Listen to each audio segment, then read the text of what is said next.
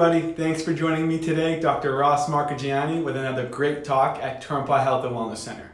Today we're going to be going over what is CBD and what is THC. How do they differ? We'll be talking about how does CBD and THC interact with the body, and then reasons for using THC and CBD, or if they can be used together. Let's dive in. So first, what is CBD and THC? So CBD stands for cannabidiol, and there is a little bit of misnomer. It can be used from hemp, which is a non-psychoactive component or plant, which I'll talk about, or it can be made from marijuana, which can activate the psychoactive effect, which we'll talk about. So CBD can be made from hemp or marijuana. It primarily is made from hemp because it can be legalized, and it is legalized to sell through all 50 states and sell over the counter as well. Whereas if using marijuana, only certain states are legalizing that ability to do that. With CBD, you do need to realize that there is legally, you can have up to 0.3% THC, which is a psychoactive component. But let me just provide some information and some clarity. It will not create the psychoactive effect or the high feeling that you get from THC, just so you're aware of that. And that psychoactive effect, again, is the high feeling or that out-of-body experience that you would feel from using THC. Now THC, this is tetrahydrocannabinol, and that's what THC stands for. This is made from the marijuana plant, and we're not going to get into the different strains. It is, if it's in a liquid form, it can be produced up to 30% in its quantity. And this will create the psychoactive effect, meaning that out-of-body experience, that giddiness, the hunger aspect, some of the more common high or stoned symptoms or those things that are synonymous with smoking marijuana. So what is the major difference? We've kind of already talked about this. So CBD is non-psychoactive. It's not going to create that out-of-body experience. It's easier to metabolize. We don't have to worry about breaking it down in various areas, and it's easier for the liver to handle and metabolize appropriately. So THC is going to have the psychoactive effect. Again, like we talked about, that outer body experience, and it's going to be a little bit more difficult to break down versus CBD. That being because when it is metabolized, it produces 11-hydroxy tetrahydrocannabinol, or 11-hydroxy metabolite. And what happens is that's the metabolite that creates that out of body or that high sensation. And what happens is that the reason why it's harder for that to metabolize is because it typically, in the breakdown or the metabolic process, we take something in and we create metabolites. Usually those metabolites express a lower affinity or a lower expression of whatever that food or drug that we have taken in, because it's been broken down. Well, in this case, the 11-hydroxy metabolite does the opposite. When it's broken down into metabolite, it now expresses even a more potent effect from the THC. And it also can be expressed in potency in versions we take, whether it be taking orally through an edible or whether we're smoking it. Typically through the edible, it's considered to be much more difficult to metabolize, because when we have digestion, basically what happens is we digest the foods and then we circulate it through the liver. As we circulate it through the liver, the liver actually increases the potency of that 11-hydroxy metabolite. So that's a reason why. And then when we smoke it or vape it, the lungs get a chance to metabolize it even further. So that's why there's some discrepancy in the the metabolic process of THC. That being said, I just want to quickly touch upon that taking edibles, or if you're basically taking edibles, to be careful about that, because it can increase the psychoactive effect of the THC, and also to be aware of anyone, typically I would suggest below the age of 25, should be cautious when taking THC, because it can create that psychoactive effect and it can create that psychosis.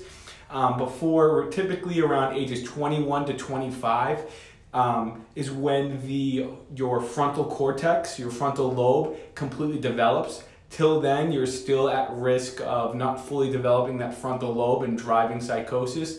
Fun fact, that's why in Canada, they typically will not prescribe THC to anyone under the age of 25.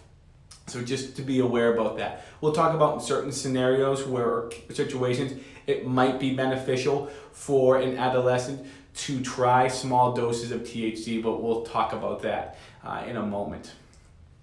So some physiology real quick behind THC and CBD. So just understanding what's going on here. So first, with THC, we have endocannabinoids, and then we have the phytocannabinoid, which is the THC. So let's back up. Endocannabinoid is a neurotransmitter that is naturally produced in the brain. Think of this as like your bliss molecule. Endocannabinoid creates that happiness feeling, creates that giddy, giggly, laughing feeling sensation from the anandamide. Anandamide can be increased when we are exercising. Also, anandamide can be increased or it can activate the CBD1 and CBD2 receptors, the CB1 and CB2 receptors, excuse me, with THC. So that's really what's going on here, is THC can increase the binding of CB1 and CB2 and signal that euphoric feeling that we get from the natural occurring anandamide. So that's how we get that sensation. Versus CBD, where CBD has a lesser affinity to binding to that CB1 receptor and CB2 receptor like THC. THC does a really good job binding to that and mimicking that endocannabinoid, anandamide, but CBD has a more difficult time doing that. But where it comes in and where it shines is that it creates greater affinity for binding of other receptors or ion channels. It creates a neurotransmitter to stay longer in the synapse, so it's more likely taken up. So it's easier for a receptor to grab onto. It also causes the G-coupled protein, makes it easier to bind to again. So two aspects with CBD is that it leaves more neurotransmitters there longer for them to bind, and it also is easier, it makes it easier for the body to grab other neurotransmitters. And then THC is really important because it can mimic anandamide, that naturally occurring bliss molecule, and bind to that CB1 receptor and CB2 receptor. So really important, when are we going to use this? When is it applicable? So first, I just want to make sure that you're aware of prescribing THC is not in my scope of practice, which I do not do. If you're interested or think you might be someone who might qualify for THC, we have Dr. Regina Smith, who is an amazing practitioner at the Mechanicsburg office at Turnpaugh Health and Wellness Center, who is fantastic, and I would highly recommend, if that's something that you're thinking about, to reaching out to her. Again, that's Dr. Regina Smith. So that being said, and then CBD is over the counter. We'll talk about some products that I recommend. But first, we're going to talk about when using CBD. When would we want to use this and why would we want to use it for? So remember, when we talked about CBD, it was really good for causing to have reuptake, to leave the neurotransmitter in the synapse longer. And it also was, we talked about CBD doing a really good job causing other receptors to bind to neurotransmitters. So we're going to talk about these receptors right now. As you saw in the previous slide, there was the PPAR, the TRP5, and various receptors. We're going to go into what those ones do and how they influence the body. So with the PPAR, it induces tumor regression. So we have to be careful here because it doesn't help with all cancers, but there's theory and the research is showing that CBD and THC can be beneficial for cancer prevention or for tumor regression and decreasing the size of tumors. For example, there was research out there showing that with the HER2 positive breast cancer, that there is a cannabinoid receptor on the HER2 gene, which actually decreases the size of the tumor with breast cancer. But another research has shown for the different type of cancer that it actually increased tumor growth. So we have to be careful. It's not a panacea, one size fits all. It is very specific and we need to be aware of that. Also, the PPAR receptor activation causes to degrade amyloid plaques. So really helping with dementia and Alzheimer's symptoms, creating good cognitive function, and creating a healthy brain so we're not scarring and causing sclerosis of important centers of the brain. Another receptor that CBD interferes with or it activates is the TPR5, excuse me. This activates or causes an analgesic effect. Basically what that means is it helps to modulate pain. So a lot of patients dealing with fibromyalgia, joint pain, rheumatoid arthritis, this could absolutely be beneficial in using.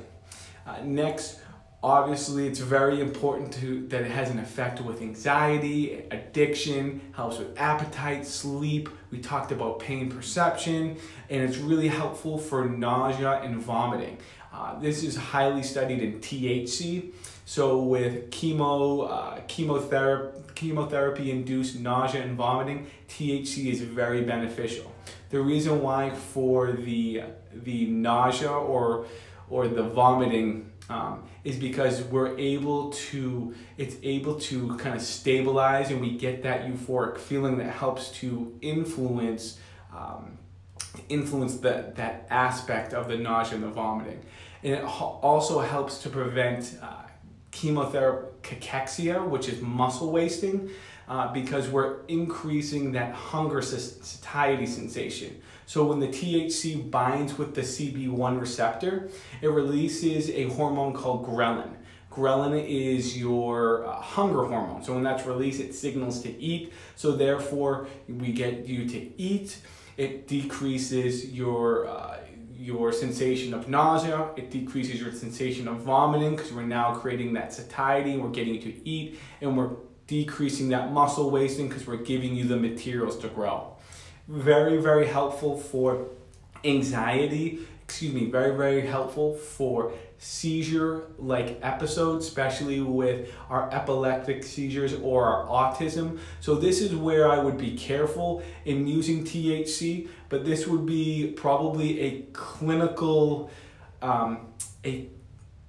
possibility in at least using THC for younger children who are dealing with epileptic seizures or dealing with autism and having seizures due to autism. Very beneficial in that, and strong evidence to support the use of that for CBD and THC. But making sure you be extremely careful with THC. You have a provider who can monitor it and adjust the levels of THC versus CBD. We talked about cachexia. Next, we're going to talk about specifically really helpful with using THC. THC has been shown extremely beneficial for PTSD. Specifically, so I gave an example here in using a substance called Nabilone, which is pure THC. They found that when using Nabilone, it had a significant reduction in night terrors or nightmares with patients suffering from PTSD. They also found that patients who had PTSD had a 50% reduction in Anandamide, that naturally occurring hormone in the brain, that endo-cannabinoid in the brain, that bliss hormone. So really beneficial for the PTSD, very beneficial for sleep and helping to regulate and modulate that sleep and get you into that parasympathetic state. Again, I recommend seeing a professional if you're interested in or thinking about THC being an option. I always recommend starting on CBD, and then if that isn't getting the effects that you're looking for, reaching out to a professional or a prescriber that is approved for medical marijuana. Again, Dr. Regina Smith at Turnpaugh Health and Wellness Center in Mechanicsburg is wonderful. And then the products that I would recommend, like anything when we're dealing with over-the-counter, like supplements or products, you need to be very specific with what you're getting. And you need to make sure that it is third-party privately tested and that basically what they're selling you is true. So making sure you're finding out if the product is a hemp or marijuana derivative. Mainly it's going to be hemp if we're doing CBD. Also making sure if there's any THC component in that CBD. Remember, it can get up, we can possibly have 0.3%.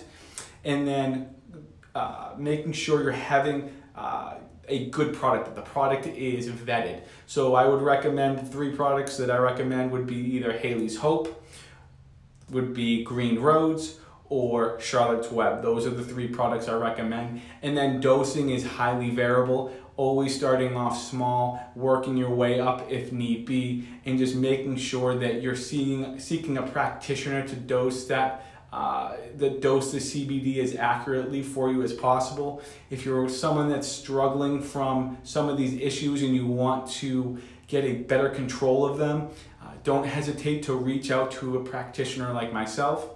I appreciate your time and spending the time with me here today. And if you have any questions or think you might benefit from this, or you want to talk about the use of CBD, don't hesitate to contact the number below or email the email address below. And I look forward to seeing you soon. Thank you.